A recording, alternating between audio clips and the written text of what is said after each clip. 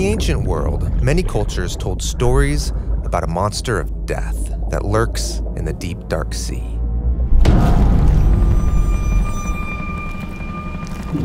In these tales, the dragon and the sea it lives in represent the chaos that threatens to drag creation back into nothingness. The ancient authors of the Bible not only knew about these symbols, they also used them in stories and poems all over the Bible. Really? Dragons in the Bible? Yes. On the first page of the Bible, God brings order by separating the dry land from the chaotic sea, and there he contains the sea dragon.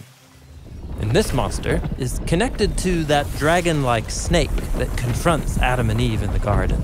A spiritual being using the power of chaos and death to lure humans into their own self-destruction. Biblical authors also use dragon imagery to describe violent human kings, like Pharaoh, who enslaved and murdered the ancient Israelites. Even the famous Goliath, the details of his armor and weapons depict him as a scaly, snaky giant.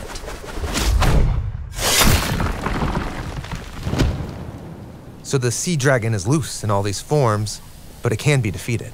Yes, but be careful, because the power of the dragon is strangely appealing. A dragon slayer can be enticed to use the dragon's power. And so become a dragon themselves. Right. In fact, entire empires can become like dragons. During Israel's exile in Babylon, the prophet Daniel has a dream about 4 monstrous beasts rising up out of the sea. Whoa, mutant dragons? They represent violent kingdoms in league with dark spiritual powers. But then, a new character appears, rising up from the land to sit beside God's throne. And as the dream ends, Daniel sees those monsters destroyed. So who is this dragon slayer? Well, Daniel calls him one like a son of man. The Son of Man. That's what Jesus calls himself. Yes, in fact, the gospel authors depict Jesus confronting the dragon in many ways. Like when he tramples over the stormy sea. Or when he resists the tempter in the wilderness. Or when he overcomes death and sickness in others. And even when the power of the dragon does its best to entice Jesus, Jesus doesn't give in.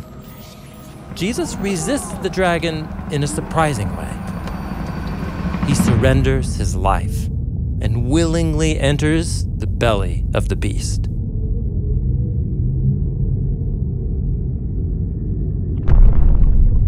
Wait, the dragon slayer is slain by the dragon? Well, that's how it seemed. But Jesus trusted in God's power to create new life on the other side of chaos and death. And he called his followers to confront the dragon in the same way. Which means? Resist the temptation to use the violent, destructive ways of the dragon. And also, don't be afraid of it. Jesus' victory over the beast has created a way to escape its power. And trust in the power of God, who will one day defeat the dragon once and for all.